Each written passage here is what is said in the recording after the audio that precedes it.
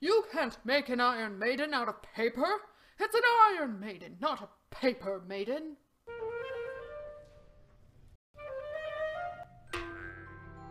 Hi everybody, welcome back to Bentley House. I'm Era, and today I'm going to be showing you how I made this Iron Maiden. It's a 12 scale miniature and it's for my Addams Family dollhouse. And it is mostly made out of paper. The body is paper towel, can you hear that? And it's not soft or anything, so yay! The face is paper clay and the hinges are paper, so yeah, it's mostly paper. I've got some foam board and a little bit of metal, but for the most part, this is a paper Iron Maiden. So I hope you'll enjoy the video. Let's get started.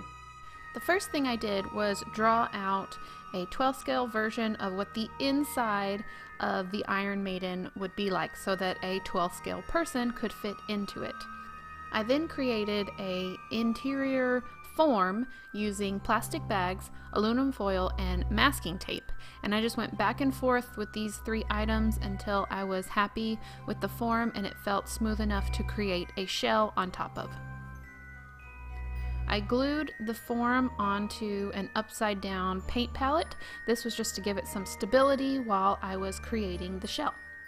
I created a paste out of water, flour, and tacky glue. I don't have the exact measurements, I just kind of mixed it until I had a thick, milky type substance. I then took paper towels and one at a time just dipped it into the paste and applied it to the form. I did this several times, but each time I dried in between the layers. This is a long process, so make sure you have something to entertain yourself in between each drying time. It's important to make sure each layer dries because you do not want the layers underneath to be mushy or create mold. I did about 6 layers to get the thickness that I wanted. After my paper towel shell felt completely dry and hardened, I removed it from the paint palette so I could begin working with it.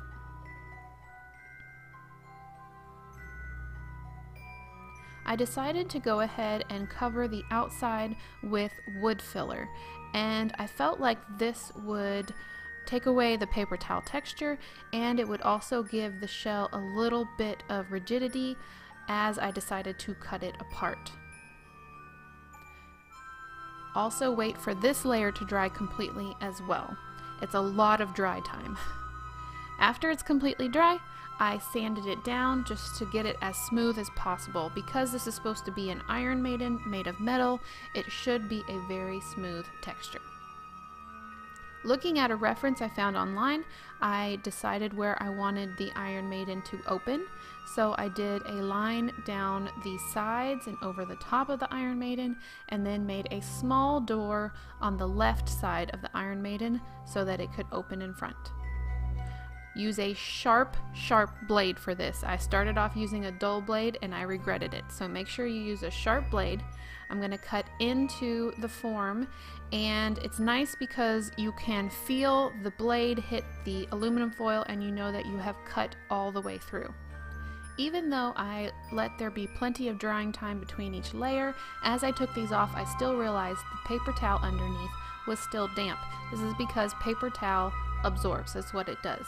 So I made sure I let all these pieces dry on their own again overnight so everything was 100% dry. After that, I applied a layer of wood glue on all 3 pieces. Wood glue dries incredibly hard, and so I felt like this would give some further rigidity to the form. I did that on both the outside and the inside of all the pieces.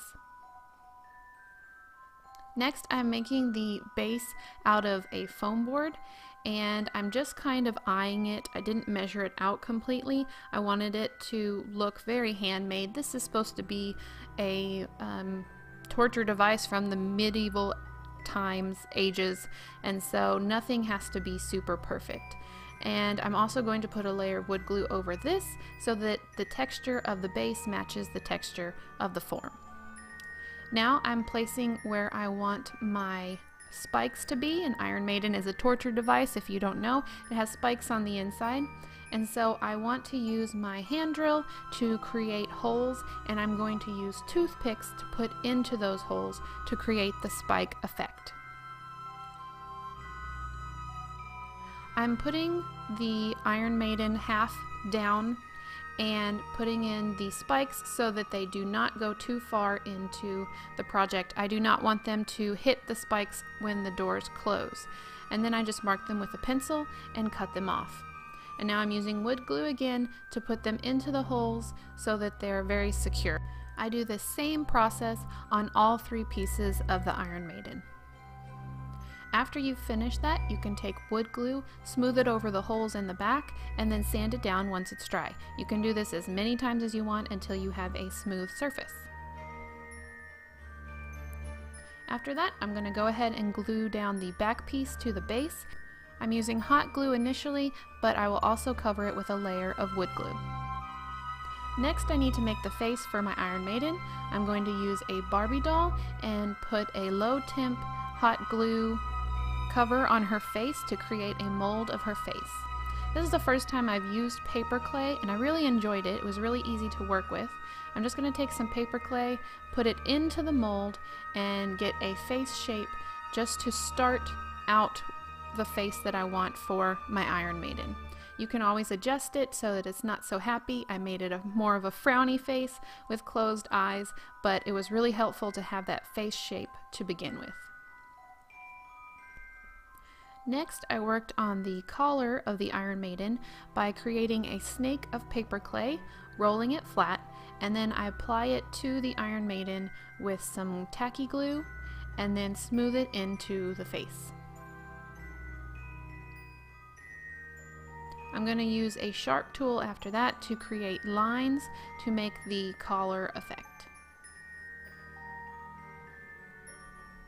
Once that's done, I'm going to roll out the little pointed hood that you see on many of the Iron Maidens, and that took a little bit of work to get it attached, but I also put some clay behind the hood.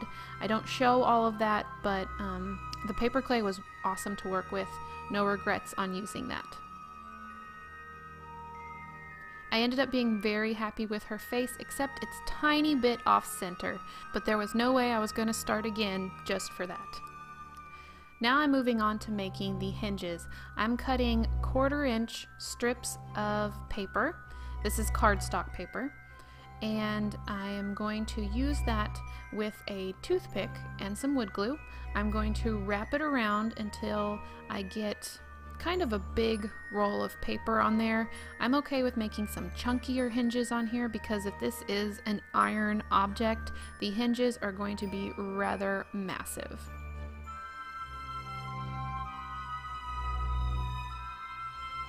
So I have my first roll glued on there. The second roll of the hinge is not going to be glued onto the toothpick.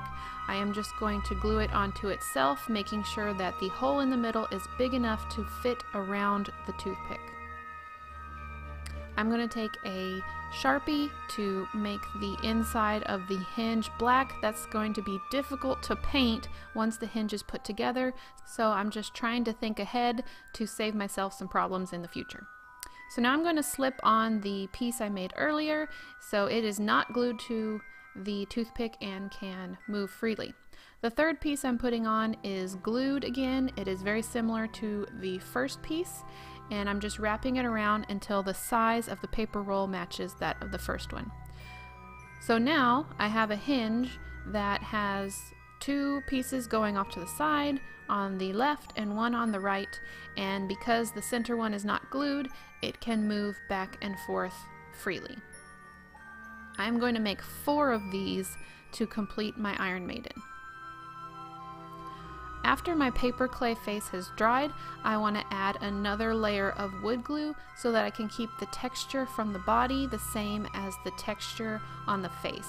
This is going to give a very smooth type texture, like you would see on a finished metal piece from that time.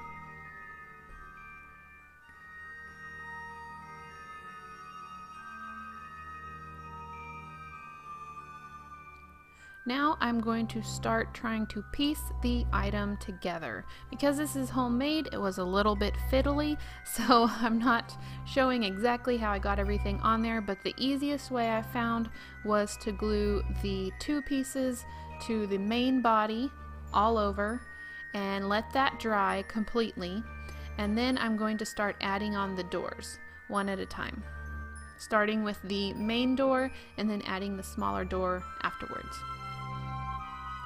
Here is the Iron Maiden with the doors on. You can see that it opens. It is a little bit difficult to open, difficult to shut, but I imagine one from the medieval ages would have been difficult as well. You can see the back where all the hinges are attached. I also added 2 more little rolls of cardstock on the front to make a closing device I can just stick a rod through. And then I also made 2 little handles on the front. You see that a lot in Iron Maiden's references that I found online. It's just a ring of metal, and then I wrapped twine around it and then covered that in more wood glue. Now I'm going to put a base coat on of black paint. This is where you want to be very careful with your paper hinges because you can very easily paint them shut. So I was very light on my layers over the hinges, just taking my time and making sure I was not painting anything together. I'm going to do a layer of black on the outside and the inside, making sure that I get all the sides of my spikes. After that, I'm going to use a silver metallic paint. You can use a different color if you want, but a lot of the Iron Maidens I see definitely have a silver tint. After that is complete, you can see it is very shiny, almost a little bit too shiny. So of course, like always, I'm going to make sure that I age it.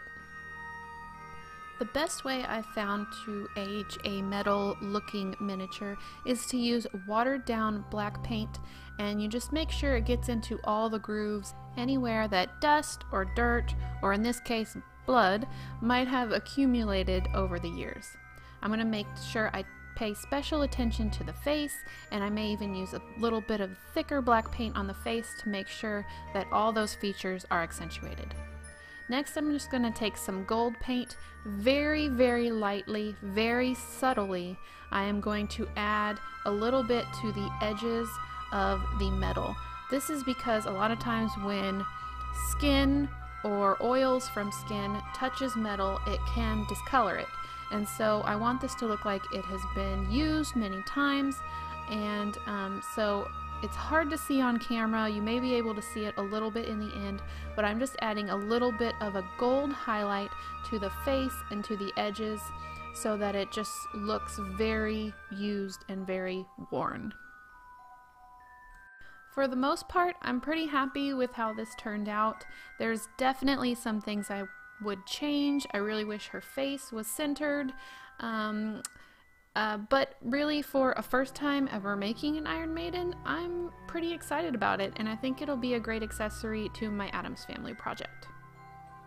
That's all I have for you today. I hope you really enjoyed it. If you did, make sure you like this video, subscribe, hit the notifications bell so you'll know as soon as I upload the next video. I'll see you guys then. Bye.